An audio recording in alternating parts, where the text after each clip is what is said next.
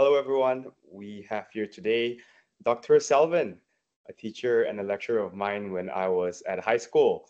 Selvan is someone whom I've admired a lot. A brief introduction about him. It is hard to overestimate the achievements that he has attained.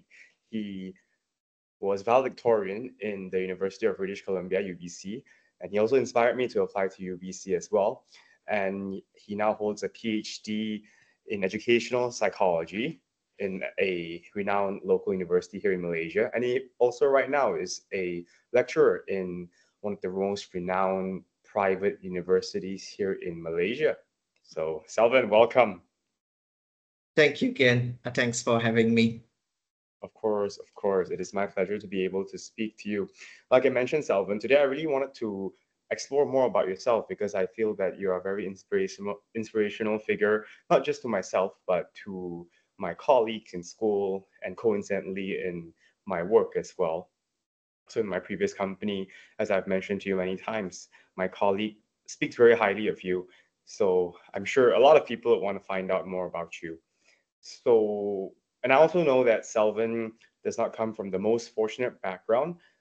And I think that it is not very common for people of less privileged backgrounds to attain the type of achievements that he has attained. Matter of fact, it is not very common for anyone from any background to be able to attain the type of achievements and also to possess the type of drive that he has. So why don't you share with us a little bit, Selvan, about how you motivate yourself on a daily basis? You could start from when you were young or really anywhere. Alrighty. You are very kind with your words. Thank you. I'm pretty sure that there are many individuals out there who have similar journeys and drives of their own. But in my case, there are a couple of things. So when I was young, the motivation was primarily getting out of poverty. That was my motivation. So I'm from a socioeconomically disadvantaged background, and I grew up with very little. So there are two motivators. This may sound silly, but as I reflect back, those were the two primary motivators when I was in primary school. One is to avoid mosquitoes. The other is to avoid hot sun. So I grew up in a village, and my parents were rubber tappers at the time, and we will go out to help them during weekends mostly, but sometimes weekday evenings. And these places flooded with mosquitoes. So I understood the rationale of us going and the value in helping out. All of those were good. I know how hard both my parents worked in order to raise us, right? So all of those are appreciated. Um, really, really fancy the mosquito bites. They will just hunt you. And there were many instances where I'll secretly cry because it was just very painful. At that time, like I knew that I needed to get up. And the other is like walking back from school. So I took school bus, but there is fair bit of walking. Not in kilometers, but I was a small boy, so any amount of hot weather was not fantastic. And I also didn't like walking under the sun. So for those were the two motivators. And at that time, I was thinking, I need to escape this as soon as possible. And all that I knew that I had at that time is education. And of course, I had excellent teachers throughout my educational journey. And they were also motivating me in that regard, right? So we need to get out of this situation. And the only way to do it is to excel in education. So that was where I started. After that, of course, as I grew older, there were other motivators. As cliche as it sounds, I knew that I wanted to teach, even when I was in primary, towards the end of primary and then secondary, certainly. A lot of it was the inspiration that I got from my teachers. I knew that I won't be here today without them nurturing me throughout. So it is just me trying to play the same role. Even if I do half as much, I would be very happy with my life. You're very humble, Yeah. Selvan. I I don't think the things that you mentioned were silly. And if anything, I think they are very evolutionarily psychological, because I think we know that we are more sensitive to negative emotions as opposed to positive emotions. I would say that I did not come from a similar background. In fact, a vastly dissimilar. So I was very privileged in that sense compared to yourself. So my motivation primarily were positive rewards as opposed to Mhm. negative punishments. So it had been easier for me to be complacent from time to time. And I think for yourself would be very different because you're running away from a punishment as opposed to Mhm. chasing after a reward. Mm, I wanted to ask, so you mentioned that you didn't have anything else aside from education. Was there a time during your school days when you realized, hey, I'm actually pretty good at just education. I'm pretty good at scoring well in exams and learning the materials and so forth? Yeah, I think so. I think that was there earlier. There were certainly subjects that I really didn't enjoy, and I struggled a little. But for the most part, I liked the core subjects. I think I really liked all languages. I liked math quite a bit, and a range of other subjects. So even in primary school, I was able to master the materials quite a bit. I don't think I have a whole lot of natural intelligence, but I did put You in don't think my so? best. You're a lying uh, Simon.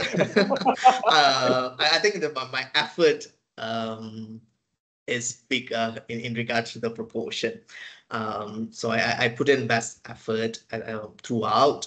And they obviously will be rewarded. So one you can see in the grades. So of course you get that affirmation from teachers. So I didn't have that many support outside education school context. But that I did pick that up, I think, and man, certainly made me feel really good about that. And that I wanted to sustain that bit of it, excelling. And I'm not, I was from a very small school, so there are not that many students. Even in standard six, there were only, I think about 13 of us. And that's Oh, only one class of standard six, for instance. So it wasn't that big. So in that regard, it's not a major achievement, but when I was doing well and being on top of the class, I felt really good. So that, and mostly because I put in the effort and that was reflected. right, right, right. And I wanted to ask a little bit about your village as well. Do you come from a more Chinese village, and you were one of the few, I think, Indians there or something like that? I think you've mentioned that before to me previously. Um, yeah, so the area that I was living within the village, yes, we were surrounded by more Chinese than other ethnic groups. But when we look at the entire village area, it is multicultural Ah, right, in right. that regard. So it is depend on the geographical location. So people from Malay ethnicity, they were closer to the seaside, and then there were Chinese were closer to the plantations. Of course, Indians were helping them, and some Indians were also fishermen. So that was the background. So I think I interacted more with Chinese simply because they were closer. But that village had other ethnic groups as well. Right, right, right. So typically in shows, the boy who is physically frail and verbally fluent and intelligent would be the ones who are bullied a lot. Have you experienced any bullying before? I don't think so. Maybe, No. yeah. I could put up a front. I'm brave, this brave person. Um, no, No, there because you were mentioned remarks boy. passed that, but mostly they don't bother me. But even if they bother, I won't show that. I'll put up that front so that will scare them away. But in secondary, I think I was fortunate in that regard. So even though I was very small in size, I still am. But I didn't experience it. Yeah. Mm, mm, mm, mm. Okay, so you come from a small school, and then when you were in college, you went to the city, and I believe that would have been a much bigger institution compared to the schools that you were in. How did you feel when you went there? Well, to a different city and then to a much more large scale institution as well, meeting people from different backgrounds and so forth. Yeah. I was thrilled, obviously, because this is all that I wanted to escape for the past 11 years. So I really enjoyed my college days, both while I was doing pre-university as well as undergraduate studies. So obviously it was different from the environment that I was used to, but city was what I was hoping for. So obviously now that I'm much older, I see the problems with city life, and now I want to find a place where somewhere middle, not full village, not full city. But at that time, I enjoyed it, and um, I think I like to believe that I'm quite adaptable. So I was able to fit in, and anything new, I'll just embracing it because that's what I was looking forward to. Mm, mm, mm, mm. So, as thrilled as you were, did you become more extroverted? Because you've mentioned to me before that you tend to be more introverted and speaking with people would drain you. Mm.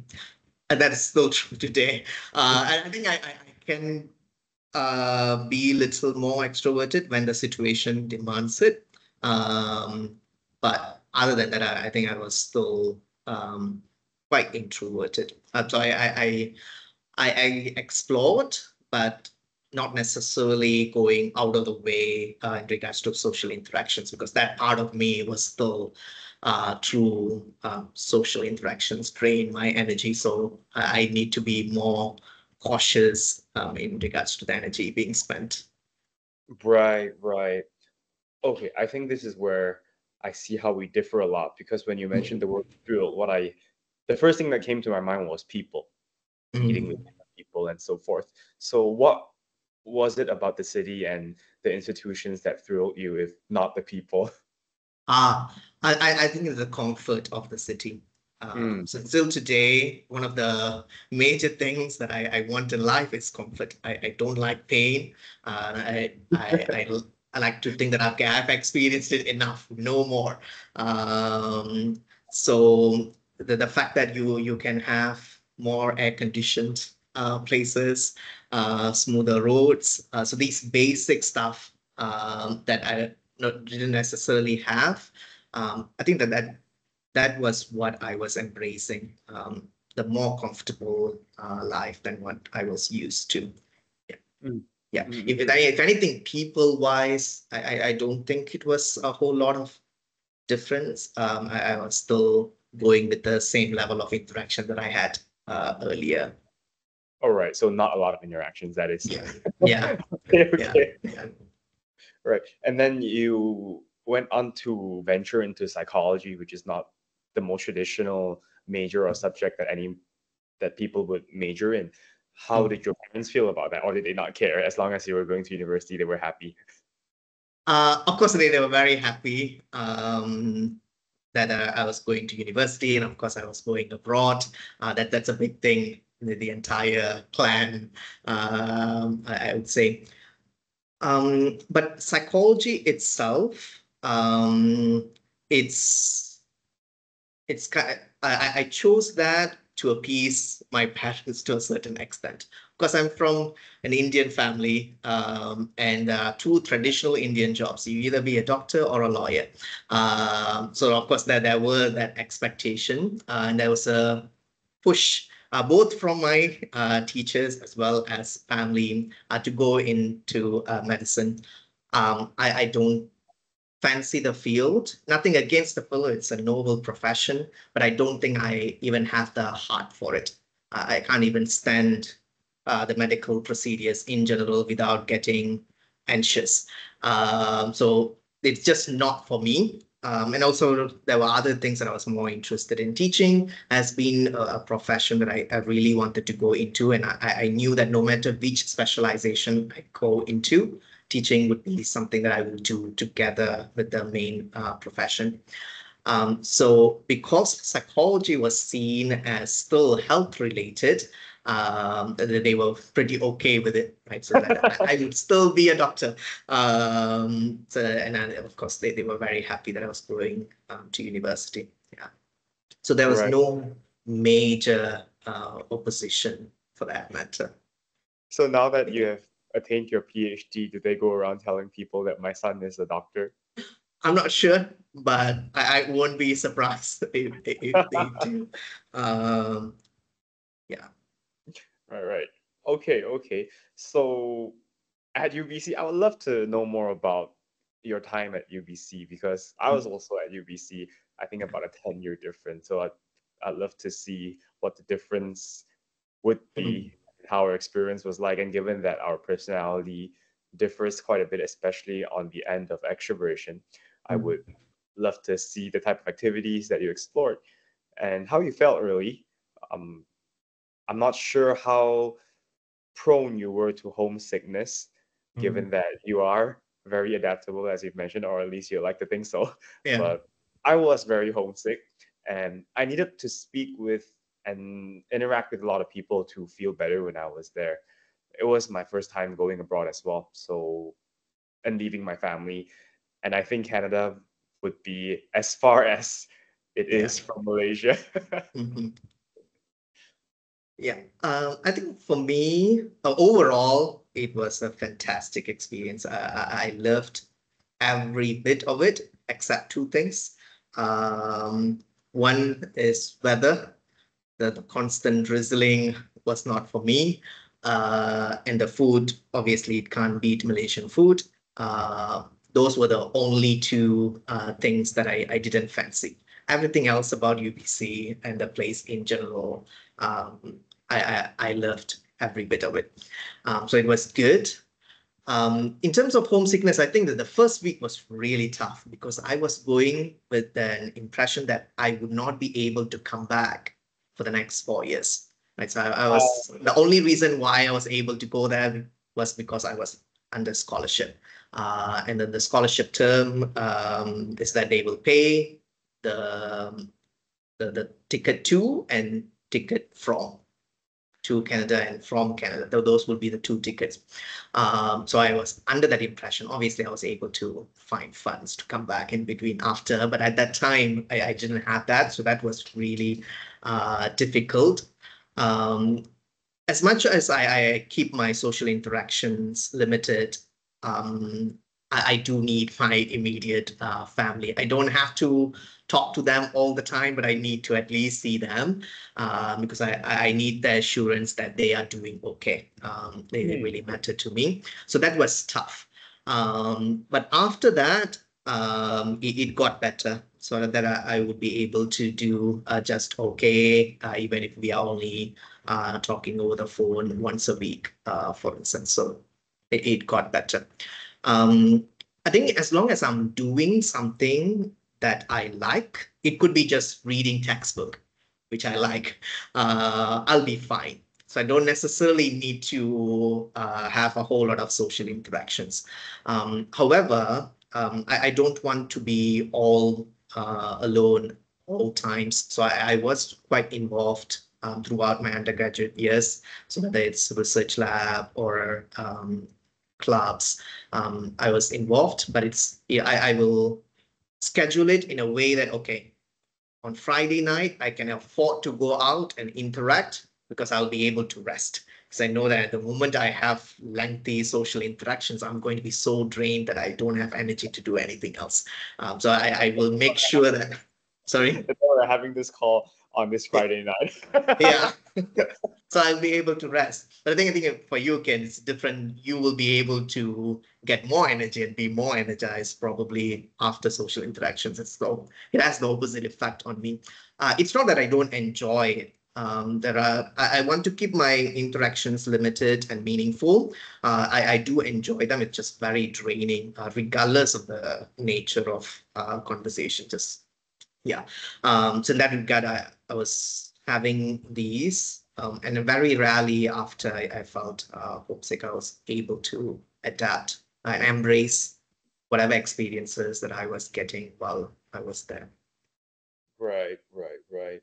So, okay. So given all of that, and then with your profession right now, do you see that there's a divergence between yourself and perhaps your friends whom you met when you were back in the village? Yeah, I think we are on different paths. So some people back in the village, they may not have had similar push either within themselves or outside.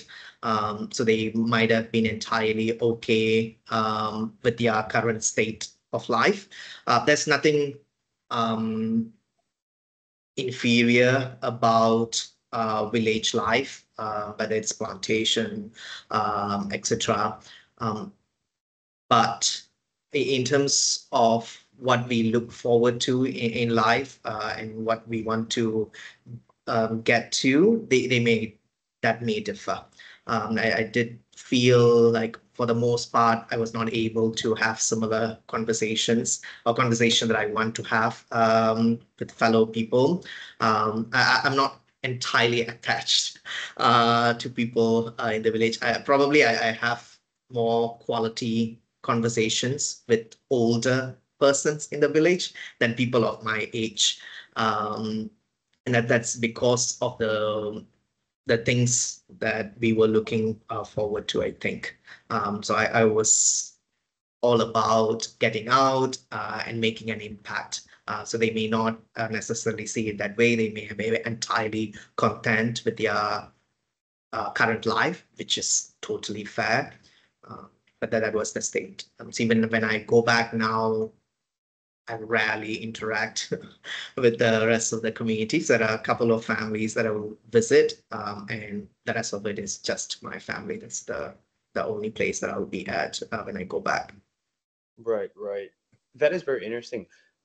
Not saying that there's anything wrong, but then I was reading an article by Dr. Rob Henderson who Mhm. talks about who coined the term luxury belief, which is a term that I really find applicable across my life.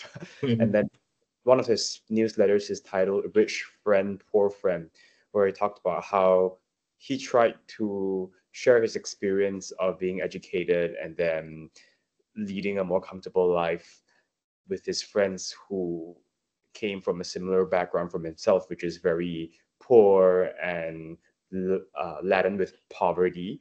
And they were not necessarily very receptive. I'm not sure if you've had experience like that before. With the similar age group, I don't think I even tried. So, Oh, um, but I do engage with younger people today. So people from socioeconomically disadvantaged background or any marginalized communities for that matter. And that I would like to do, and I would like to do more of that as I move forward. That yes. Usually they are quite receptive, at least the ones that I had an opportunity to interact with. They see the value, but probably it's due to the settings as well.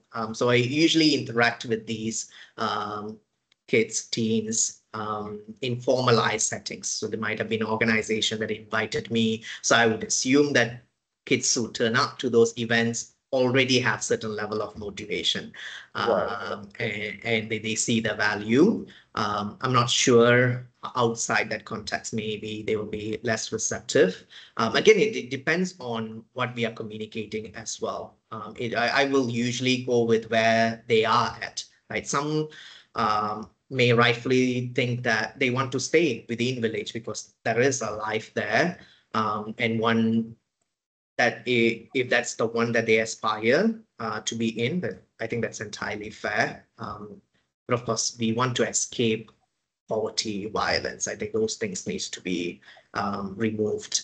But if everything is comfortable for them, I think it's entirely fair for them to stay where they are. But anytime I witness a person who want to get out, I will do anything within my power to assist them. So I think I was assisted, certainly. Right, right. You mentioned the theme poverty many times. I was wondering if you've read the book by Jorn Lomberg on, can't remember, How to Make the World a Better Place with $75 billion, something like that. No, I haven't had the opportunity to I have enlighten not me. read that as well, but then I have Mhm. listened to his podcast episodes and his speech in the ARC, uh, Alliance of Responsible Citizens, something like that, Uh-huh. in one of the it's I believe a platform for the classical liberals, now conservative people to share their Mhm. views. And he's an economist who, if I remember correctly, he sets out to study the priorities that the world should have, Mm. and should aim to solve to make the world a better place. And I believe one of the top factors would be poverty as opposed to something like climate change, which is Mhm. very interesting. So, no, I just thought that you might have read him since I'm sure you will like him a lot. So, Mhm. we should explore that. But Yeah, since sure. not, I wanted to ask you about the kids that you have met. And by kids, I mean teenagers and university students as well. So, you now teach in a private university in the city, which would mean that you meet a lot of students from different walks of life. There'll be ones who are socio-economically very privileged, and then there would be people from a background that is more similar to yours. Now, stating generalizations, do you see Mhm. any differences among these students who come from these different backgrounds in general?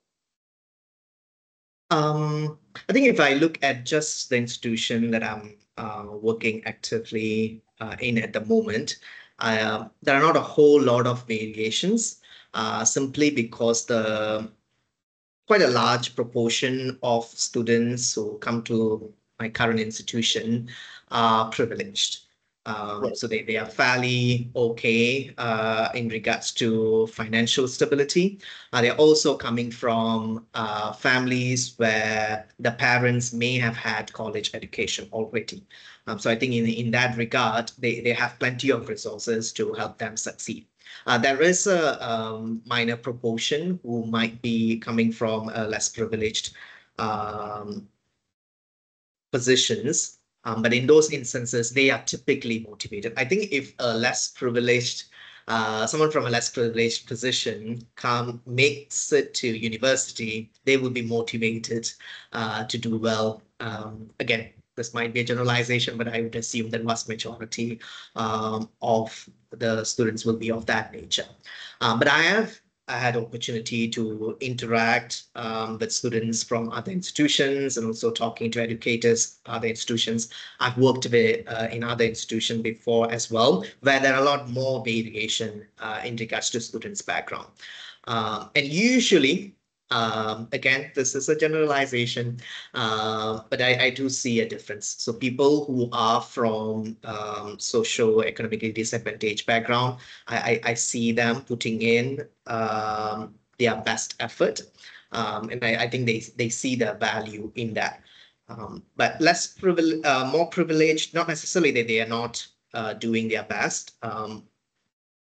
Fair number of them are, but there might be a bigger proportion of individuals who are coming from a privileged position where they don't necessarily need to put in a whole lot of effort because there is a fallback. The parents will have their back, or that there will be other support systems would be able to hold their weight even if they fail. But someone who has very less to start with, that's their only avenue to improve their quality of life. I think I see more of them.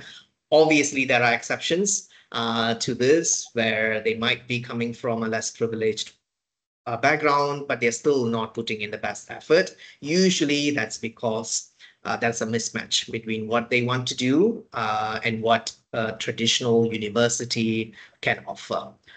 So they may not be as inclined to go through this traditional formal university education. Their interests might be in technical, vocational, which in my view are equally valuable. So they're just at the wrong place. I think as soon as they find the right place, right education institution, they will excel too. Right, right, right, right. That is very interesting. Um, Personally, I've observed that people who are privileged, put it this way, I don't think I've met very many motivated people. I don't think I've met very many privileged people who are very motivated, at least when I was in Mhm. school. Mhm. And your observation as well. Yeah, Do you typically try to motivate them as their teacher or lecturer or professor? I will encourage them, but I won't go full on motivating the demography that I'm handling at the moment. Because my view is if you come to university, then you should be self-motivated. Right. uh, because that should have been a choice. And there are alternative pathways after getting formal education for the last 11, 12 years, right? So I don't agree with this notion that I need to be going in there motivating them Mm, to study in the first place. Because if you're not interested in studying at a university, then my question is, why are you here? right. You could be excelling in alternative pathways, right? But I would encourage students to do better. So let's say they are at a certain level, say they are currently at C level. I would certainly push them towards a higher level. I usually will start off by saying we all are going to achieve an A. That's our target. I will adjust based on where the students actually want to be at and their capacity. But that's the extent that I will go to. If they're not interested in the subject matter, then I would be thinking about how else they can excel as opposed to motivating them in that line itself, because that I don't think it's fruitful in my view. Right, right, right. Yeah. Motivation aside, though, if we talk about helping a student, recently I've been more interested in the field of intelligence, and I was really surprised when I found out that intelligence cannot really be improved. On the contrary, it can easily deteriorate if we don't try to maintain through exercise and leading a more healthy lifestyle. So, as an educator, when you encounter students whose IQ is not necessarily very high, evidenced in perhaps their inability to learn more quickly or as quickly as their peers, how do you usually go about resolving that issue? And of course, it can be frustrated not only on your end, but on the student's end as well. He or she probably realizes that um, she or he is not very bright. How do you come about that? Hmm. Yeah, I do agree that intelligence is pretty stable across life, right? Of course, we have this notion of range of reaction where there will be a bracket, right?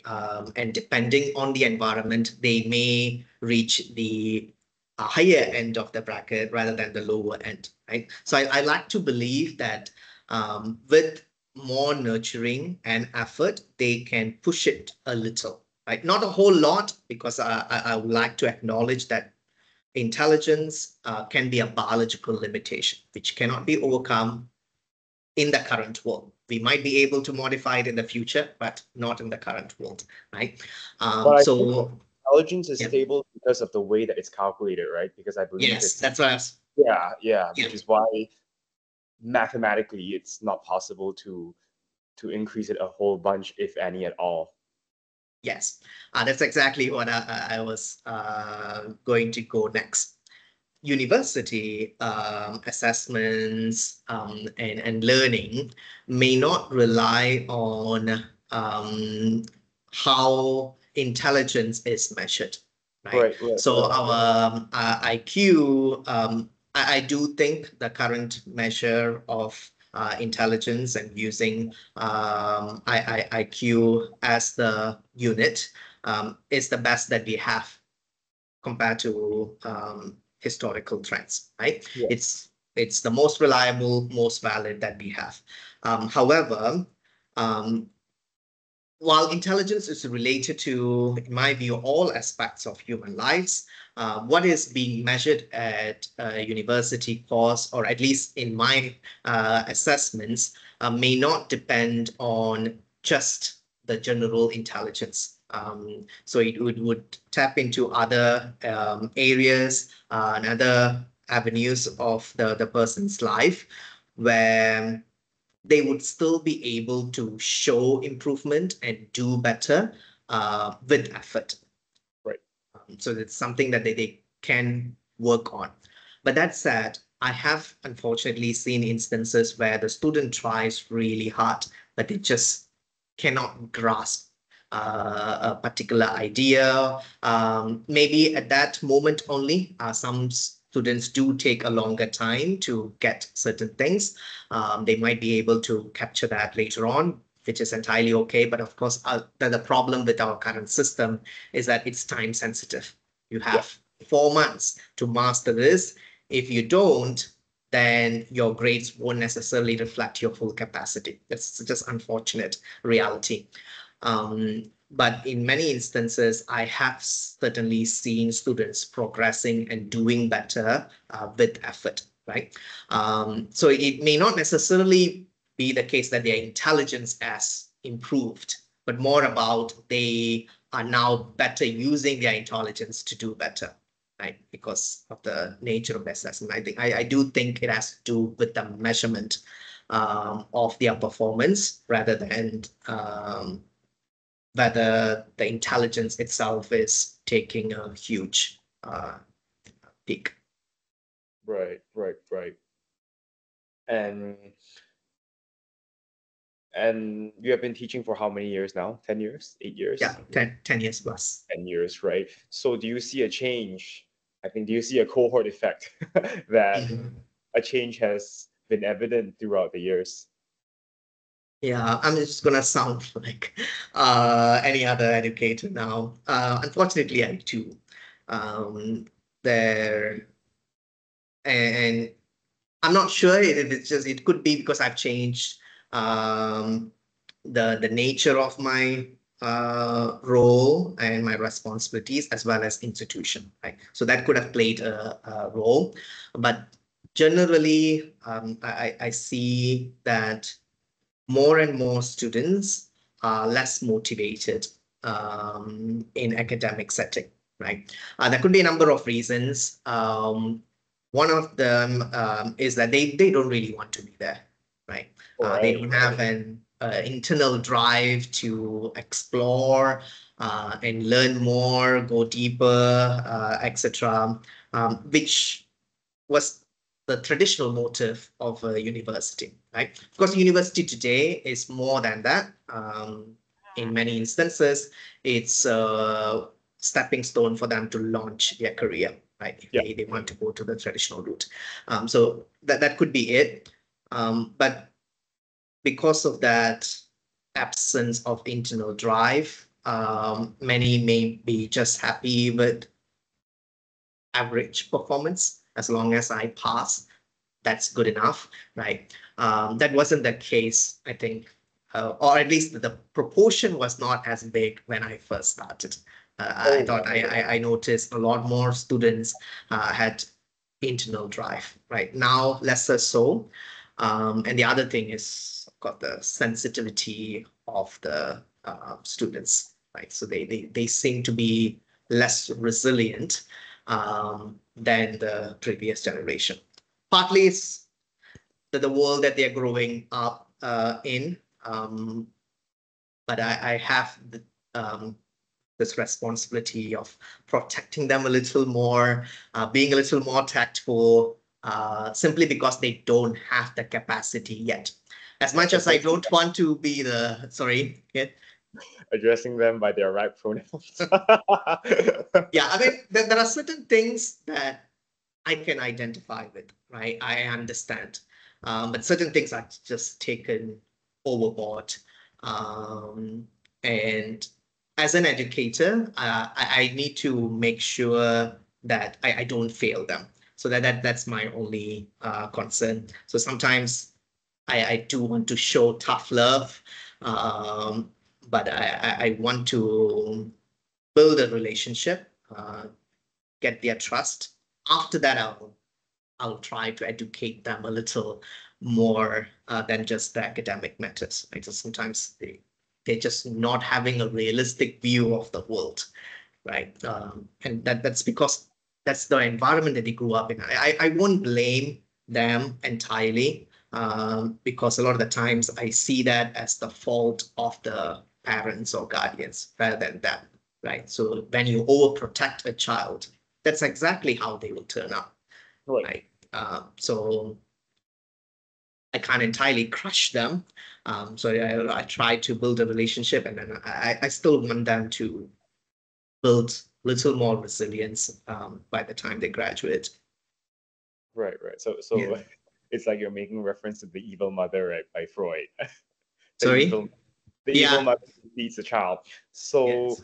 okay, I cannot really visualize what you mean by not having a realistic view of the world as a student. Do you mind to share an example, just a general one, or multiple examples? I'm open to that. Yeah. I think this was particularly after us going through COVID-19 pandemic, right? So So, this is very recent. yeah, it was there prior to it, but the proportion is just gigantic today, right? And this is just one of the examples. So the necess the idea that you can have as many extensions as you want.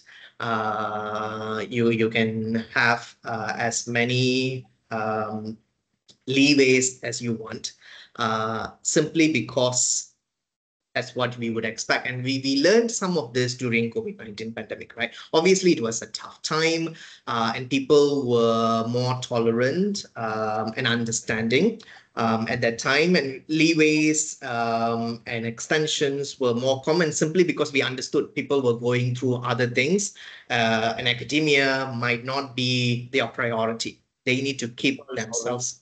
Yeah. Extension, do you mean extension for the assignments and so forth? Yeah, deadlines. Yeah. So and at that time, it was understandable, right? Because they need to take care of themselves, their loved ones. That was their priority compared to academic pursuits.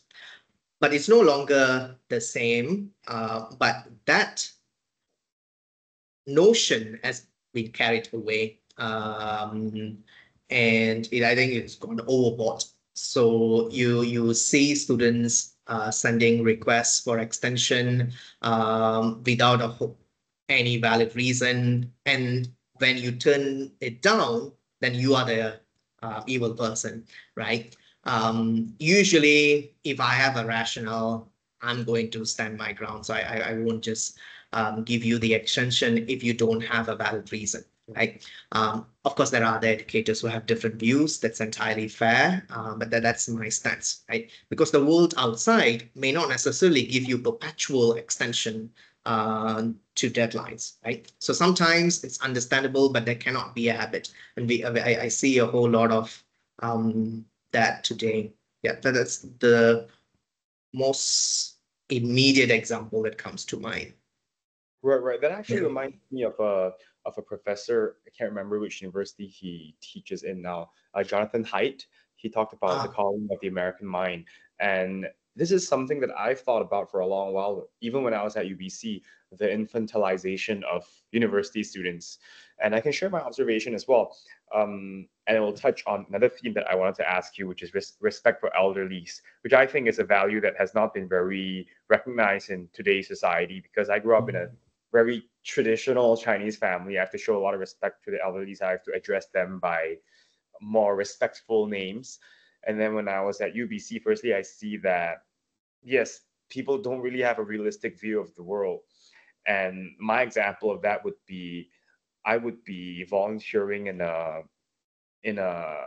research clinical lab, like yourself in a lab. And for people who have not volunteered in a lab before, a lab is kind of like a corporate office. There is a bureaucracy and a hierarchy. So you'll have the principal investigator, under whom there are sometimes some professors, and then under them there are PhD students and then master students, and then undergraduate students who were paid, and then there would be us, volunteers who are, for lack of a better term, on the lowest rung of the hierarchy. And then when we would have the opportunity to meet the principal investigator, I would like to think that we should show a lot of respect, because it's kind of like an intern meeting a CEO in a company. But I've observed in certain labs that some students don't necessarily show their respect. So they would speak with the principal investigator as if they were their equal. And I had qualms with that. I was really skeptical. I was like, wow, is that the way that you should be speaking with an elderly, especially who is in that setting, your boss? So that is something that is interesting that I've observed. Not having a realistic view of the world, thinking that that type of behavior should be accepted and should not be reprimanded, because if we reprimand that, then we are the ones who are the evil person, in your words, right? So, and another instance of, I think, not having a realistic view, and again infantilization of university students, would be extension, but not in the definition that you were using. I was thinking in terms of extending their undergraduate degree. I'm not sure if this is very common in Malaysia. I didn't go to university in Malaysia, have not been in a university setting in Malaysia, but in Canada, I do see a lot of people extend their degrees by five, from 4 years to 8 years to 9 years for no valid reason, and they feel that we are not supposed to. How should I put it? They feel that they don't deserve to be judged. And I'm not saying that people deserve to be judged, but I think there are actions that you can do that you should expect to be judged by. For example, having tattoos. I have no issue with people having tattoos, but it's kind of like, if you're going to have tattoos, then you should prepare to be judged, because that's how society works, right? So, and the views might change as times elapse because of generational differences, and of course culture plays a role. But if we're speaking generally, then I think all these constitute having a realistic view of the world. Would you agree with the type of examples and my train of thought? Yeah, I think if they are doing certain things, that doesn't matter what the action is, without having respect for social structures and valid expectations in the social world, then they're going to get reactions, right? I'm not sure if we can validate all judgments, right? Because people can certainly argue that it's not our place to judge another person, right? But that aside, if you are doing certain things that are in direct opposition to social structures, social expectations, which are valid, and of course, we want to challenge social structures for progress. That's understandable. But a lot of the times we want to also respect existing social structures, because that's essential for harmony, right? And not creating constant chaos, which is happening in certain university campuses today, right? So I think if that's what at play, then I think it's fair to expect a reaction. So I was talking about extension of deadlines earlier. There are also other things that I've noticed. So some say in a university setting, you get to choose your classes for the most part. So technically, you can design your timetable in a way that you can cope with, right? But I've heard students complaining that they don't have a specific lunchtime, right?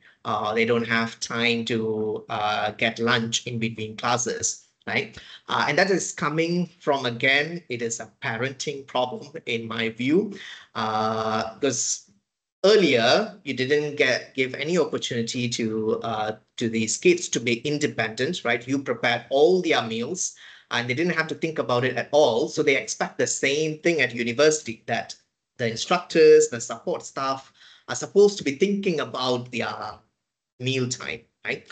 And that's something that you would expect the student to be thinking of at that time. And unfortunately, I've heard stories from employers where the students go on internship and they expect their supervisors to be thinking about their lunchtime, right? So they say, okay, we have a meeting in the next hour, and then they say, I haven't had lunch yet, right? And this is a meeting time that has been communicated before, right? So it may sound extreme, and when I first heard it, it was extreme, but I'm hearing similar stories where like basic things which can entirely be avoided if you just plan your life a little, um, are present, right? So that is obviously not how the world work outside university setting, outside your home bubble, right? But that's what we are dealing with at the moment. Again, there are obviously students who are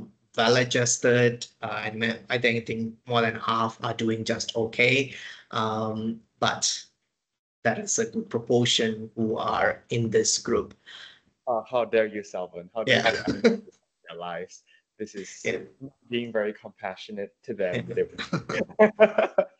Yeah, but I was thinking, if I'm dealing with them directly, I'll tell them that they need to plan, and I have very strict rules in regards to my class start time, etc. But then part of me, like if they are not learning here, when they go out, the world is going to teach them the lesson. Because they can't I expect would this like to outside. think so. Okay, well, since you mentioned, right, well, before we move on to that, I actually want to ask one last question about how students have changed over the years. So if we were to do a fun longitudinal observational experiment right now, so you mentioned that students perhaps 5 or 6 years back. I'm saying five because you taught me 5 years ago. Wait, no, it's 7 years, 7 years ago. Yeah. Oh, wow. Wait, 7 years ago. Okay, well, if you look back at students 7 years ago who, because you mentioned that the pattern seems to be that students in the past, they had more motivation, more drive, and had a bit more of a sense of direction. And if you look at them now, they would have been adults, right? Do they still have that type of drive and sense of direction, you think, from, I don't know, observing from the outside or from social media, as opposed to students right now that you meet a bit later? I think so for the most part. So we are talking about students that I've met like 7 years ago. How are they doing today? Is that Yeah, what we're looking at? yeah, because the argument or the generalization that we made was that students in the past that you have met in the past, they are a bit more driven compared to students right now. So if you were to make a longitudinal observational experiment to back up your argument that Yeah. the statement or the generalization is correct, uh, would would would the result be commensurate with your hypothesis? Let's say. Okay, I don't have, unfortunately, I don't have the privilege of going, being able to see where all the students turn up. But Right. the ones that I have the honor of witnessing, they obviously have reached places. And now that you're pointing it out, and I'm thinking back, do I see lesser of that today? Because the students that I'm meeting may not necessarily be as motivated. I'm not sure, but I have certainly see many successful professionals that I have met 8, 9 years ago. So there are some that I met when I first started my career as a tutor. They are doing wonderful today. I see lesser of that. It could be due to two reasons. One is I'm less active on social media today than I was a few years ago. So I maybe was able to stay in touch better, and thus I was able to witness. So that's one. The other could be the very pattern. I think in general, I like to believe that we need certain drive in order to go places, in order to do anything more than regular stuff, achieve extraordinary. So that it's either going to come from some form of positive reinforcement. You gathered something that you really enjoy and you want more of that, so you go after it. Or like in my case, at least initial stages of my life, where you are trying to avoid some form of discomfort or pain, right? When you have everything that you need in order to live a comfortable life, it's tempting to just stay where you are. Why would you go through the trouble to go higher? And for that matter, they may not achieve a whole lot of things, right? But there is obviously a counter argument to this. Just because we are striving to be better, to reach greater heights, does not necessarily mean that that's the best way to live, because that comes with their own dangers, right? Maybe people who are not aiming high are more satisfied with their life than we are. But that's my observation thus far. Right, right. So in short, the students whom you have met in the past seem to be reading greater heights compared to the students that you meet more recently. Yeah, yeah. Even Right. in regards to sometimes it hurts me as an educator, where even within a few semesters, I notice some um, assignments and their quality. They typically descend as opposed to going on upward trend, right? I would expect them to go on upward trend because they have more samples to refer to, they have more resources to tap into and people to talk to, but I don't necessarily see it. There are obviously exceptions. My last semester was an exception where the students did do a lot better than a couple of previous cohorts. But usually I see that even the quality of submissions are not fantastic than the ones that I used to have. Right, right. Well, that is a pretty grave reality that we have to deal with. Mm. I did want to add a little bit more about what you mentioned, that perhaps there might be some who argue that not reaching your full potential by pushing yourself would be the better way. I completely disagree with that. As Mhm. someone who's a fan of Dostoevsky, the Russian author, he has mentioned that in his book Notes from Underground, he mentioned that if we have everything we want in life and we don't gain a sense of importance, we will try to destroy things just to prove to ourselves Mm. we have a sense of importance. And Freud also echoes that idea of the sense of importance, that we feel that it is necessary for us to experience a sense of importance. And if we don't direct that energy to something that is valuable personally, because something that is valuable personally, I like to think will translate to the distal environment as well. Mm. Then we will direct that energy to something else. So it could be hedonistic temptations, or like Hitler, he would direct it to a lot of chaos and disasters just for the sake of it, and to experience a little bit of a sense of importance, which is very scary to think about. And I think people who don't don't think about that to that degree are ignorant of history and of our tendency to be evil. Because recently I've read um, Rob Henderson's newsletter as well. I think I sent it to you. The tendency to both be evil and be good. And given that we know we can be evil, we should Yeah. be careful about how we direct our energy. And I've been teaching for a while as well, so I think you could tell since you got to know me that I enjoy teaching. And the students that I teach right now are mostly teenagers, and I find them very different from myself. I like to think that I'm an exception, but I think they are also different from the peers that I've met. So the level of the lack of motivation is superbly low compared to the peers that I met that I thought were not very motivated. Yeah, so that is an interesting observation. And given that we teach, I'm sure, students from completely different backgrounds, but then we still arrive at the same observation, is something that is pretty not very, not something that we would smile at. Yeah. Um, Yeah. and I wonder why as well. And and okay, back to the point about not being satisfied when you don't achieve your full potential, right? I think I kind of observed that in some adults. So whether it be family or friends or family friends, I see that adults who are not fulfilling their potential, they're engaging in activities that I would not like to engage in when I reach their age. So it could be pornography, it could be um, drinking, some sort of recreational activities that are not very good to their health. And I think that really reflects the ideas that when you don't have a sense of meaning, you devolve into these hedonistic temptations. Do Mm. you, do you observe that as well among people your age or older than you? Yeah, I think I'd like to think running back to a motivation.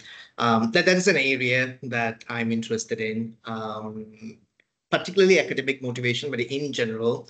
And because I observe it quite a bit, I've looked into literature and I try to study it on my own as well. And there are many factors. One of them has to do with, you'll be familiar with it, psychological need satisfaction, right? So going back to the same idea that you referred to, like, so I think self-importance is one way of looking at it, but it also relates to competence, right? You should feel that you are good at something. And we also have the need for relatedness, right? So you want to feel affiliated, and you cared for, you are able to care for, etc. So the social nature, as well as autonomy. So you should feel Yeah. free. Again, it may sound like I'm blaming parents all the way, but children, in my view, need to be taught. That's one of the reasons I do not agree that a parent should be another friend. They don't need another friend in their life. They have enough friends. They need an adult, a parent for that matter, right? So when they don't get opportunity to exercise their full freedom, or liberty of choice, that's autonomy related. When they don't get opportunity to feel they can work towards something, master it, and then feel good about it, as opposed to everyone gets a trophy, everyone is a winner, which I do not agree with. As well as the opportunity to affiliate with other people, right? So you get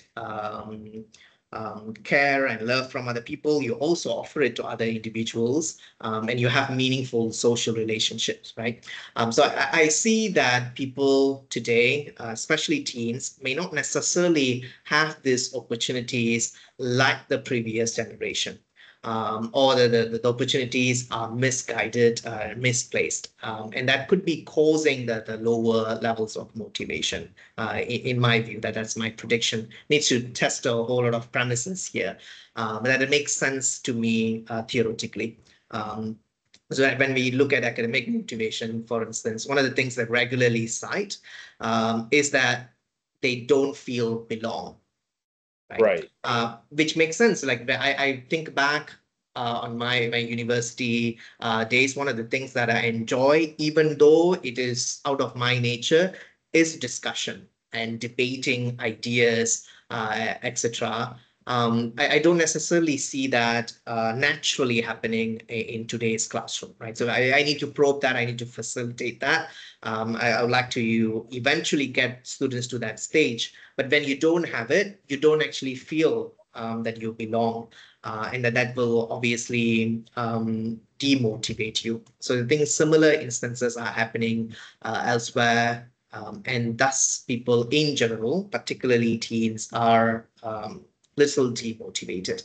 And if we touch on these factors, in addition to a whole range of other things that we need to pay attention to as well, I think we can get them there. So while I do think that the motivation is lower, I'm not entirely disheartened. There's no hope, right? Because I'm pretty sure that there are interventions that we can put in Yeah. to push it up. Yeah. Right, right. And if you were to be brave to posit some interventions, how would they look like?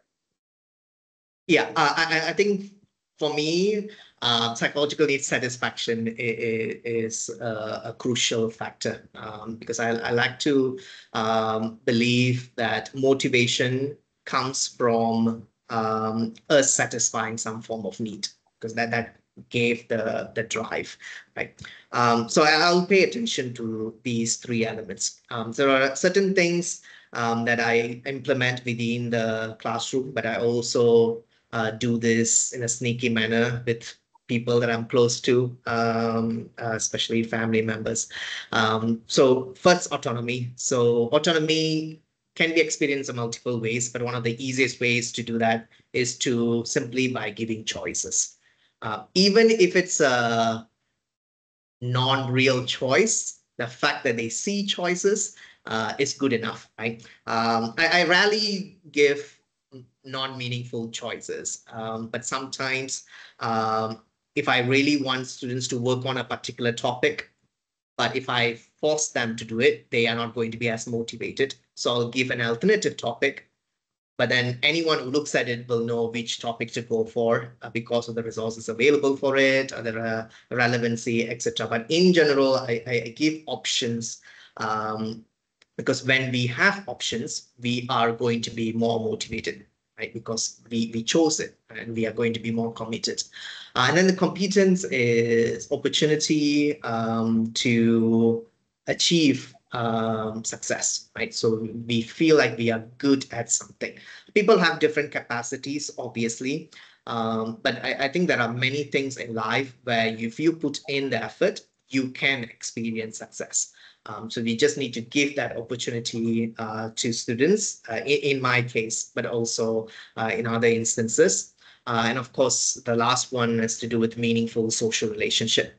A lot of If we talk about an evolutionary sense, the relatedness aspect should be the easiest to tackle, but that seems to be the most challenging aspect today, simply because people are not necessarily having traditional face-to-face relationship, right? There is value in online relationship, but also there are drawbacks. And many people are sticking to just online relationships, right? So when you don't have face-to-face relationships and interactions which have fair amount of emotions, disagreements, negotiations, etc., then you don't necessarily feel that you are part of a community, which is, I think, essential for motivation. So those will be the three things that I will perpetually try to target.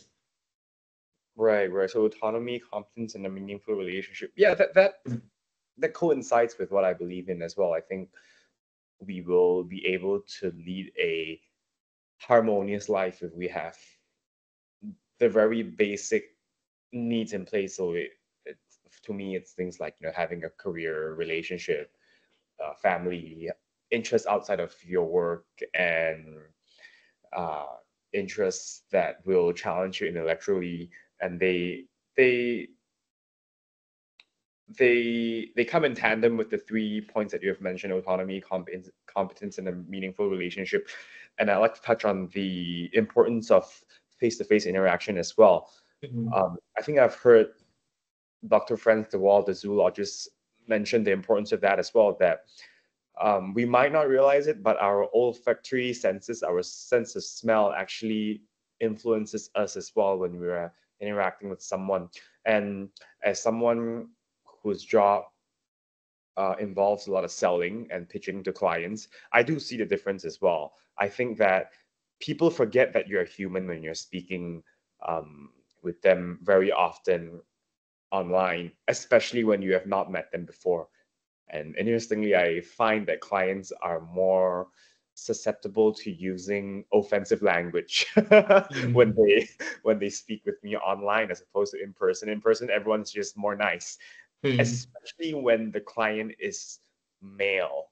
Then that kind of that made me more interested when I learned when I thought about it from a more evolutionary sense, because evolutionarily, males, we are more physically aggressive, whereas female more instrumentally aggressive, which means that in every male interaction, there is a risk that you would be beaten up. Evolutionarily speaking, that could be why I think that guys, when they're speaking with each other, they're, at least when I speak with my male clients, they tend to be more nice with me when I speak with them in person, and it could be interviews as well. And then, of course, considering if I'm able to put up a disagreeable front when I have to, and the lack of face-to-face interaction, I think has led to a lot of social awkwardness. So I've met teenage students who don't even know how to approach a girl that they're interested in, which I don't know. I think when I was at their age, I had that type of issues, and my peers would have that type of issues, but then we didn't really have a choice, right? So we would have to speak with the girl that we're interested in, even though we had smartphones at that time. But then I also think that the pandemic made a difference in how we perceive the world and social interactions in general. I find that I have not been as punctual as I would like since the lockdown, because I know that I have the choice to meet people online. Yeah. But anyhow, coming back to your point, yeah, I do think these 3 points are very important: autonomy, competence, and a meaningful relationship. And it also sounds like you would believe that, considering that you have a psychology background, of course, that focusing on the individual from the get-go would be more impactful than focusing on some sort of grand scale societal changes, if we were to motivate students at least. Yeah. I do see the value of focusing on them concurrently, right? Right. But in terms of immediate impact and immediate change, it's easier to work on the individual than societal structures.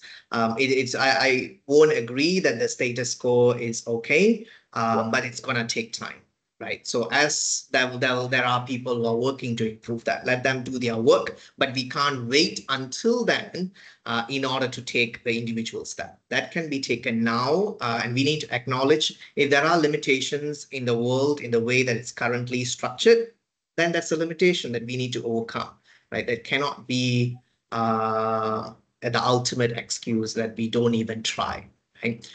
So I do want to be cautious there, because despite coming from a disadvantaged background, I do have certain privileges, right? First of all, I had the privilege of having excellent teachers throughout my educational journey. Not many may have had that, right? So that similarly, there are other privileges. So that needs to be acknowledged. But there are certainly things that we can do at individual level, regardless of our circumstances. I have seen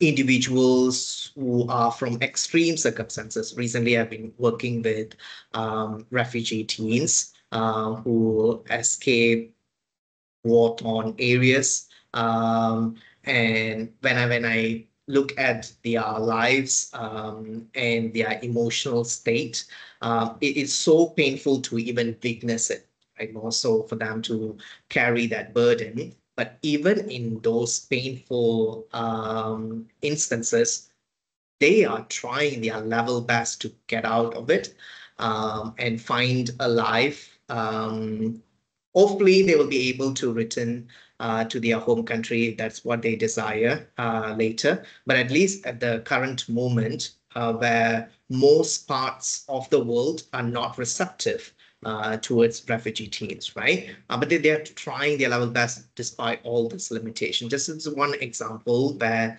despite your circumstances, you can try to overcome it, right? While again acknowledging our privileges and certain horrendous social situations. Right. I completely agree with that, Selvan. That is so important because I think regardless of the background that you're in, and and people might say, oh, you know, you're privileged, so you don't deserve to say that. And I don't believe in that. I think people should be able to say what they want to say despite regardless of their background whatsoever. So I wanted to share another example as well, about how regardless of how our environment is, we can do our best to achieve what we can. Of course, my example wouldn't be as extreme as the one that you just provided because I think that is like at the end of the spectrum. My example would be more onto my education. So I come from a Chinese speaking, Mandarin speaking background, and nobody in the family spoke English with me, and I didn't have a lot of English exposure when I was young. So when I was 13, I transferred to an international school. Then my grade was really bad, and then I couldn't really speak and write fluent English. So I was like, okay, I'm gonna read every day so that I will improve my English. And then I was thinking, okay, not a lot of people could speak English with me at home, so I will read out loud, and that really helped me a lot. And maybe I was a little bit gifted in as far as language proficiency. I was able to pick it up quite quickly. But I do see students nowadays, coming back to students today, right, who would tell me that, oh, I don't have people to speak English with. I don't have English books to read. And I'm kind of like, you have Google. I didn't have Google. Well, there was Google, but then it was not as popular as now.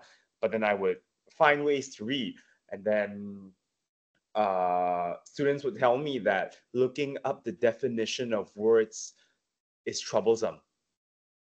Yeah, and I was like, "What? You have Google?" Because I'm not that old, but then when I was a teenager, I had to carry a dictionary, and then I had to look up the definition of words in a thick dictionary. So I was like, "What?"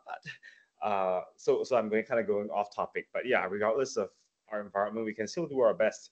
I I don't believe that our environment can stop us more than we believe. Yeah, so we have a lot of potential, and it's really kind of like putting your hand in every cookie jar so that you Mm. can do your best. And maybe that is why uh, I I enjoy jobs that are sales oriented because that's kind of what we have to do as a salesperson, right? We have to kind of find every way to find a lead and then make the relationship warm and so forth, rather than complain that, oh, all the leads are cold, for example. But regardless of whether or not someone is in sales, the utility of recognizing your own personal autonomy, like you mentioned, is so important Yeah. in succeeding in any field. I have a question, Selvan. You mentioned that students nowadays are getting more sensitive. Can Mm. you share with me a little bit more about that? Okay, there are different dimensions to this, some of which may not have necessarily reached Malaysian land. Um, but in general, I uh, think I can guess what you're gonna say, yeah. but then I'm not sure how But, much you follow Rob Henderson. I follow him quite a bit. I watch a lot of his podcast episodes, and hmm. his girlfriend is actually Malaysian. Oh, Yeah, okay. and you know what's so funny? His girlfriend's hometown, I believe, is in the same area as where my brother-in-law is from. And my Mm. brother-in-law, so my business partner's husband, my business Uh-huh. partner, you know, our Okay. CFO. Yeah, so there was one time when he posted on Instagram that he was in Malaysia. I was like, oh my gosh, this is exactly where he lives. And then in his podcast episode, he mentioned that he feels that Malaysians are not as sensitive as people in the West because we have real problems to deal with. And I think that is true. Mhm. Because, recently, uh, in Chinese New Year, I don't care what people say, I'm going to call it Chinese New Year. I see people at Um, UBC talking about, oh, you're not Lunar. like Chinese New Year, it's supposed to be Lunar New Year. I'm kind of like, I can call it what I want. Okay. And I Mhm. don't think that makes me racist because in Malaysia, we all call it Chinese New Year. That doesn't make me culturally insensitive. If I'm going to Vietnam and people call it Lunar New Year, then I'm going to say Happy Lunar New Year. But if I come from a place where we call it Chinese New Year, I'm not going to change just because I want to be culturally sensitive and compassionate and all that rubbish. So yeah, Mhm. we have real problems to worry about. So I think a lot of the uh, extreme left-wing ideologies have not arrived in Malaysia, and we should make sure that they never will. We'll see. I hope. I mean, any form of extreme, either extreme, I'm not okay with. Yeah, Um, yeah. So, but then coming back to the sensitivity, it's about the the the way students react to certain things. Um, I'm typically quite careful with the way that I interact.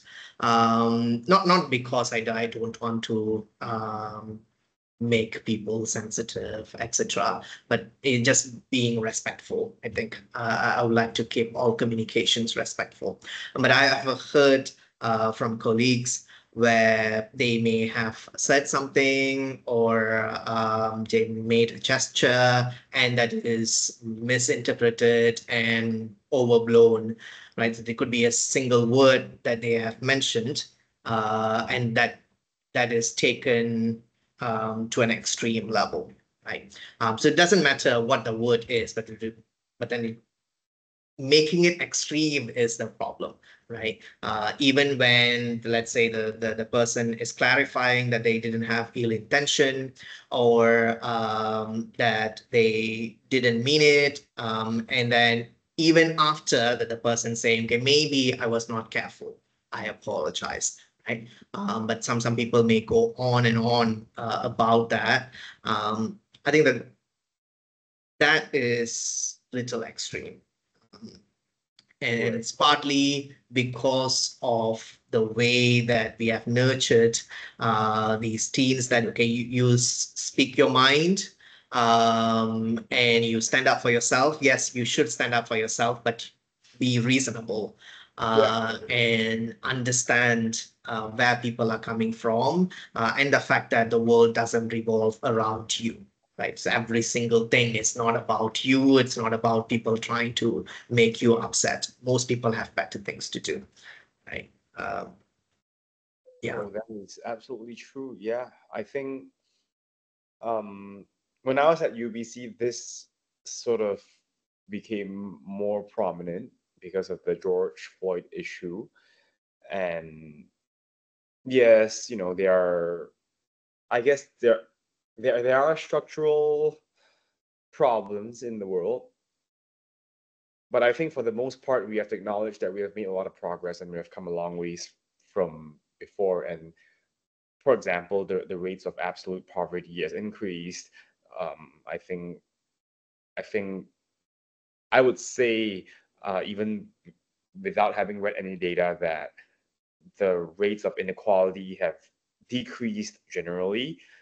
Um, but I think the George Floyd issue gave a lot of activists, a lot of narcissistic activists, a lot of reasons to quote unquote stand up for themselves and, Mm.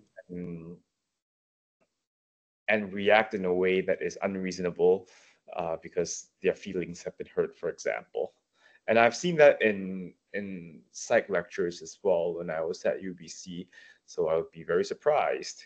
And like I mentioned, people would stand up for themselves and speak to professors as if they were their equal. Um, and they would give professors very bad ratings just because professors refute them in a lecture, which is, I don't think, very reasonable. Mm. Mm, mm, Yeah. mm. I think that would capture what I mean by sensitive, whether they are being reasonable or not. I do think speaking up for yourself and speaking up against injustices is needed. And if anyone is going to change that, it will be the current youth and the younger generation. But we also need to stay reasonable. Yeah, going to either extreme is it's not going to benefit anybody, in my view. Right, right. Yeah. But honestly, I'm not sure if I'm extreme in adopting this stance. If I were to be an educator, I would even go so far as to tell young people not to be activists because I don't think they know enough the world to be an activist. It would be very Mm. one-sided and emotionally driven. And I say that because I feel that I tried to be an activist when earlier on in my university career, my mind was polluted, I think, by the extreme left-wing teachings. And interestingly as well, something that I've learned from online lectures is that I think one of the factors that predicts uh, support for political correctness is having taken a course that focuses on political correctness. And when I joined UBC, I took two courses which focused on political correctness. And at that time, my mind was too malleable and not very intelligent yet, I guess. So I bought into a lot of those ideas. And then when I took sociology courses in my second year, I was acting a bit like an activist. And then in a while, I found out how ridiculous I was acting and behaving. So, and I would like to think that a lot of young people are very prone to that because a lot of my peers were like that. So I would say that young people should not even be activists because they, like you mentioned, they should take care of themselves first. Their most immediate type of, well, responsibilities in their vicinity that they can take care of because they don't know what the world holds. They don't know how complex things can be. And but that's why you mentioned that structural changes take time, right? That Yeah. because they are complex, that's why they take time. And I think young people cannot appreciate that. I don't think, I don't even think that people in their late 20s can be a qualified activist. Maybe in their 40s or 50s, but maybe not in their 20s and 30s. As in, to make activism a large part of their lives. I mean, that's Yeah. probably not commercially viable and not super beneficial to themselves and to society. Hmm. I see your point, Ken. But as an educator, um, I would say the activism itself is not the problem. It's how it's handled by the people around and adults around. Um, Idealism is one of the features of that growing mind, right? So an adolescent will be idealistic, right? That's why they have constant struggle with um, their parents, their guardians, their teachers at times, right? Because they can now finally, because of brain development, can envision a hypothetical world, an ideal world, an Right. utopian world, and they see the reality, which is nowhere near that. And then they say that they can make it better, right? Everyone Right. is wrong except for themselves. So that is, I think, in my view, that is part of that growing process, right? So it's okay for them to feel it, but I don't think it's okay for adults in the world to react to them as if that is the ultimate truth. Right. Right. Because most people, as you have experienced, will grow out of these unrealistic expectations of the Right. world, Right. right? I think they will learn it as they go along. I do think that the society and the structural things needs to be changed, right? And the young people are gonna drive that. There's no problem with it. But it's more about acknowledging what they are going through. I think it becomes a problem when adults behave like teenagers, right? So if teenagers want this idealistic world, let them discuss, let them, if they want to march peacefully, let them do it. That is part of a free society. They will eventually see their reality. And I don't necessarily want to stop that, because I think that's part of the growing process. Right. But when adults join that and they behave as if that we can change the world next day, that becomes a problem, because the Right. other adults are the ones fueling this. And a lot of times it's for their own benefit. And that has caused bigger problems. I think in certain parts of the world, the reason why certain marches, etc., are so big is because adults are dipping Participate. in, right? And they shouldn't be doing it, right? But if they are having heated discussion in a classroom, I don't see a problem in it. As an educator, I want those discussions to happen. Let them grow, let them debate. They entertain the idea, and then they can form their opinion, right? They, even when they realize that, oh, I was wrong, entirely okay. That's a growing process, and we do know that over time people will become more moderate. They will get mellowed, and teenage years is the fiery years of life. Right. Yeah, That messianic tendency, right? yeah, Yeah. yeah. Right. Right. Mm. Mm. Yeah, Okay. that's Well, just me. Like that's for kids, I feel like you shouldn't take play away from kids. Let them play, let them make mistake, let them fall down. Similarly, teenagers, let them idealize, let them voice out when they behave certain way towards adults. That's understandable.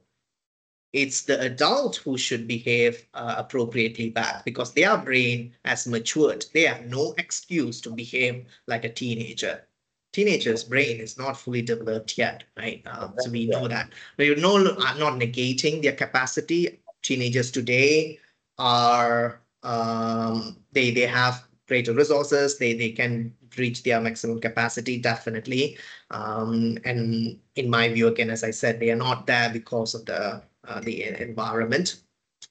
Um, but they shouldn't be taken away from Right. them, I feel. Yeah. Right. That is right, though. I do agree with you that we shouldn't stay away from them. Um, so yeah, good point for me. I shouldn't stop a kid from being an activist. Mhm. Let them grow. Let them grow. They will find their space Right, in the right. world. Yeah. I do want to ask because just now you mentioned that um okay, if the kids are gonna have unrealistic views, this is different from them being sensitive. This is more of them having well, I guess they come hand in hand, right? That they have unrealistic views and they are too idealistic and so forth. And we say that the world will teach them. But I do have a question though, because I used to think the same that, oh, probably the world will teach them in one way or another. And then when I was at university, we would enter a lecture and expect to have some degree of independence and responsibility. Mm. And so when I entered the workforce, I expected the same. Yeah.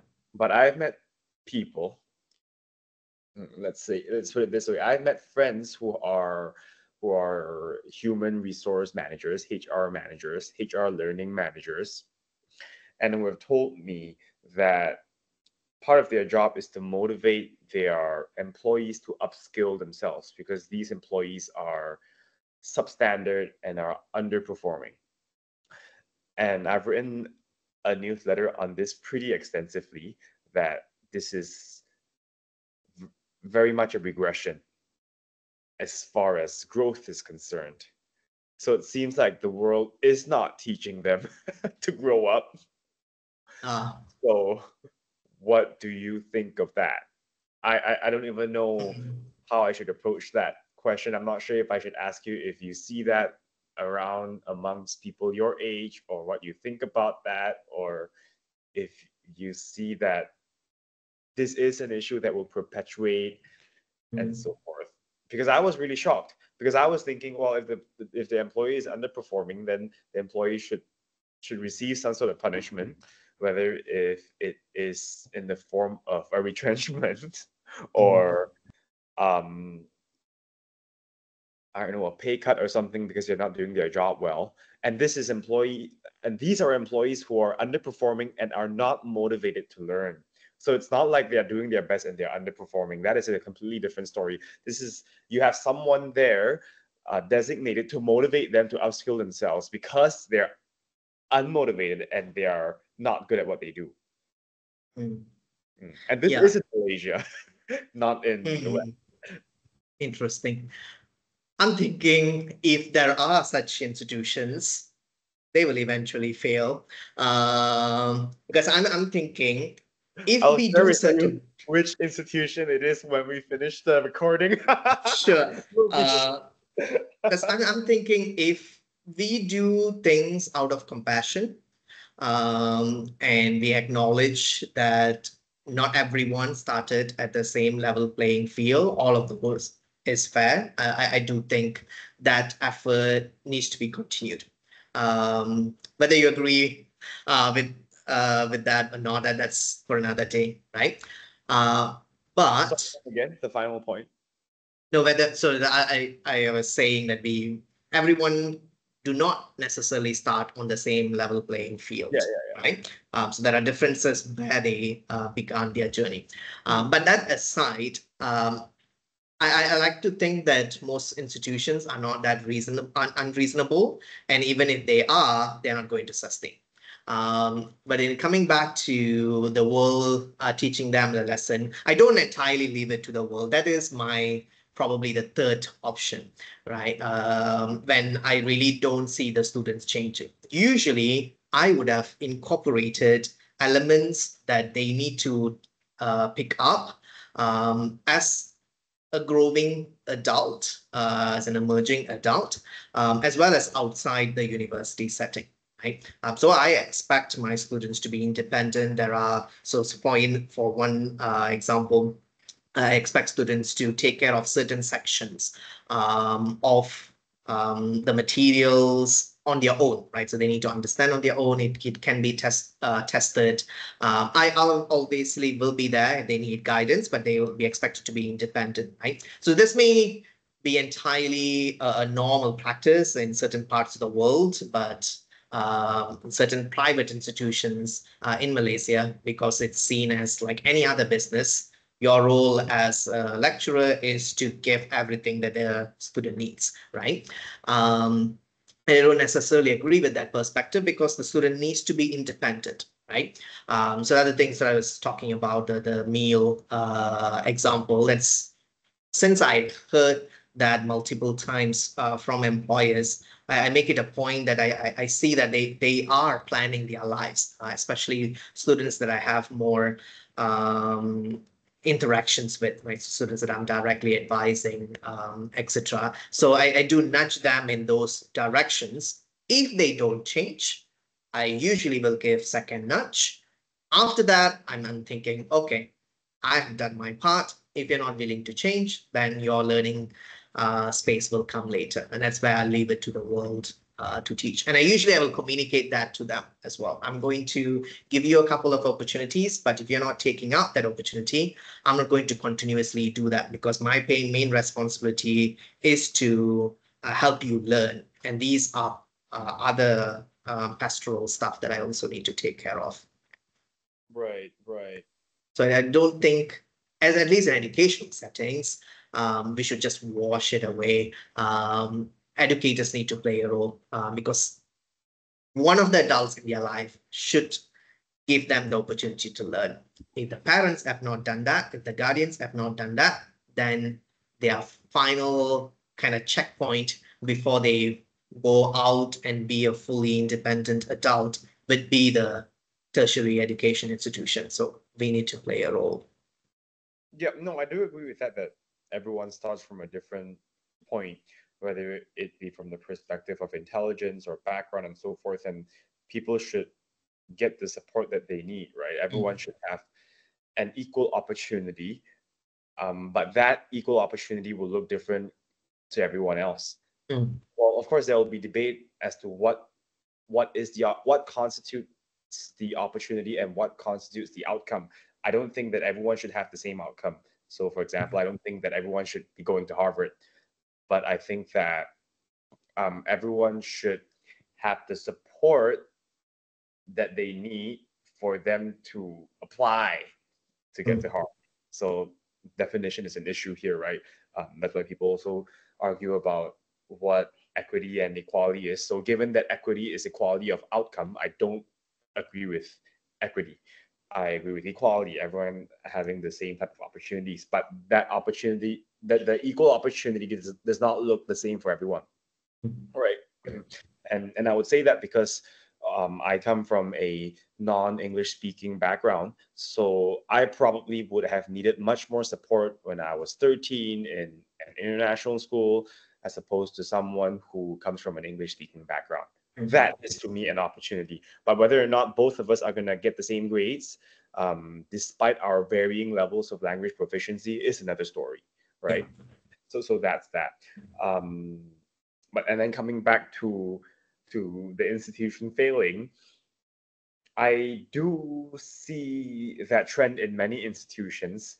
Very interestingly, though, so as a citizen of the country, it worries me a little bit. Well, as a citizen of the world, actually, I wonder why that is. Because I don't know, maybe it's how my parents taught me that is not how the world works. If you Mhm. don't fight for what you need to, then you will be left behind. There is no coddling. So I guess I've not been very lucky that I'm not coddled by the superiors around me, whether it be in the family or at work. That is interesting.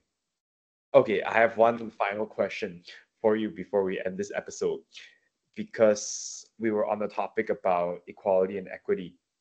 So when I was at UBC, um, in one of those politically correct courses, unfortunately, it was a psychology course. It was the abnormal psychology course. So you Mm. recommended that professor to me. I did not enjoy that course as well at all. I did well in that course, but I didn't like the professor at all. I'll tell you who she is later. We were talking about the standards of they're talking about how the standards of being a clinical psychologist is now very high, Mhm. and not a lot of people are able to reach those standards. Therefore, the standards should be lowered so that more people have the opportunity to become a clinical psychologist. Now, I completely disagree with that. No, I Mhm. completely disagree with that. And I don't think it's difficult to give an example to justify my rationale. It's kind of like if you had an emergency, a medical emergency today, and you know that there is a doctor in the hospital who received his qualifications because the standards have been lowered, would you want to be operated by that doctor? And if you Mhm. say yes, then how about your family member? All right. Mhm. I wouldn't want to. I want the best doctor in the world to serve myself and my family members, especially my family members. So I completely disagree with the idea that standards should be dropped so that more people have the opportunities. And with that, in Malaysia especially, I feel that postgraduate qualifications have been given out like candy. Mhm. Everyone can have a PhD. Um, I'm very young, but I think I'm going to hurt a lot of people's feelings. I have no respect at all for a lot of people who hold PhDs. In my view, and this can be pretty extreme, as far as psychology is concerned, at least, if you are unable to write a sentence which is free of grammatical errors, you cannot be a psychologist, because psychology is such a language focused field. I Mm. guess I can understand if they're from accounting, even though I'm not familiar with those fields, but I still think that in whichever field you're in, if postgraduate studies are concerned, language proficiency is kind of the prerequisite, because you're doing research, you have to explore ideas, and without language proficiency, you're unable to formulate and express complex ideas. Now, coming back to psychology, which is a field that I'm more familiar with, I see a lot of people online holding a doctorate qualification, branding themselves as psychology, but they're not even able to communicate in plain and simple English. And I say English because that is the medium through which we communicate. If today there is a PhD holder who cannot speak a single word of English, but they completed and wrote their thesis in Mandarin, for example, that's all fine. You know, what I primarily focus on is language proficiency, not English language proficiency. But given that everyone that I know in my immediate network, social media network, uh, would have to communicate in English and would have completed their thesis in English, I think, yeah, you know, you should be able to write sentences free of grammatical errors. Otherwise, you cannot even communicate your idea, let alone a complex idea. So, what do you make of that as someone with a PhD? Hmm. It's tricky.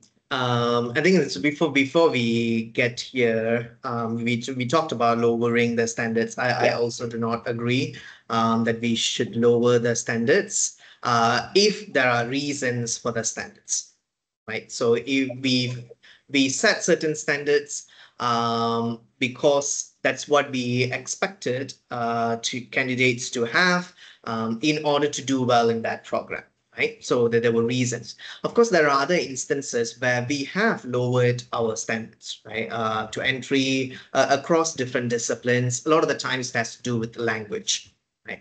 So the English language standard has been lowered, and there is an acknowledgement of risk there, right? So we lower standards because we want to make that program or anything for that matter more accessible, right? However, it is acknowledging that after being enrolled, you still need to buck up and do better in yeah, order to perform at the same expected level, right? So the ultimate standard should not be lowered, right? Just because the yeah. entry requirements have been lowered, right? For PhDs or rather postgraduate qualifications, it's the entry requirements in many parts of the world is it's not that stringent. It is not as strict, right? So it's pretty easy to get into the program. Whether you graduate, that's a different story, right? So the dropout rate for postgraduate studies across the world is quite high, especially for PhD studies, right? Because it is a challenging study. But if it's just given out without any regard for quality, obviously that's so meaningless. And I think that there will come a time, not so far into the future, where people will start looking at the quality of the PhD as well, which institution it's from, and how it's regarded, right? And then we are going to have a situation where there will be PhD holders A who are cleansing. well regarded. The rest, they will still be able to use their title because that's something that they have earned. But whether they will be given the same respect, I'm not sure. Because as it is, we have portals being created where we can check legitimacy of the doctorate degree, right? So similar things will be in place, I think, when we look at the institution which awarded it. Even in Malaysia, we know there are certain institutions that just give out um, more liberally, and we know that there's really no use to it, right? It undermines not only the current cohort, but also the ones who worked hard and are really capable of receiving that degree. Yeah, yeah, that's absolutely right. Because if you were to be regarded as a doctor in a field, by definition, you are the cream of the crop. So I don't think, and and and I've heard people argue against credentialism. I I believe in meritocracy and credentialism. I think credentials are very important because given the limited time that we have in the world, we need to quickly identify competent people in the crowd. But then it is when the standards for those credentials are lowered and we are unable to distinguish the good ones from the bad, and all of them have equal status or qualifications, that is when the issue occurs. And that is when we see things like lack quality, and it's a pretty vicious cycle because from people whom we expect quality, we don't see it. And then and it won't be good for the people who don't deserve those credentials as well, because that's when we have uh, a preponderance of unnecessary imposter syndrome types, right? So yeah, I think that, well, I look forward to that day. I think personally, I know of people whose PhD degrees I don't really have a lot of respect for valid reasons. I was gonna say I'd like to think, but not I like to think. Actually, for very valid reasons. Um, for example, like, I don't know, having a PhD in a where the thesis is on a personality model which is not even scientifically valid. Mm. That raises questions, and I think that is doing a disservice to society, really, because then the holder can really spread any type of false information that he or she would like. But yeah, I think we have come to the end of the podcast episode because we've been going on for almost 2 hours, the recording at least. Do you have any final words for any students or anyone or any of my viewers? Most of them are about my age. Yeah, I think. Final words. I don't think I have gathered that much of wisdom to give final words, but I think I will Okay, final word for try this to. episode. Yes, Right. yes, of course. I'm pretty sure we'll chat again. And I think it's wonderful to share thoughts in a way that we don't usually get to, even though we do chat fair bit. I think it's one of the main things that we talked about is, of course, motivation and being the reaching the best place that we could reach. And I like to think that all of us do have the capacity, despite our societal structural limitation, to reach that space, right? And I also of the view that our world today is better off than our ancestral environment. Yeah. And that means we have the resources we need in order to reach where we want to go. While structural changes will take time, we can play our part and to make the best out of the single life that we have. We should go in that direction and try to reach our optimal capacity. Yeah, absolutely. I don't think it could have been put in a better way, Selvan. Um, we have a lot of potential, all of us, and we should strive to reach our maximal potential. I too don't think I have gathered enough wisdom to share any final words, but then in my personal experience, I think there have been instances where I exceed my own expectations as far as potential because of hard work, and I'm sure you can relate to that in your own life as well.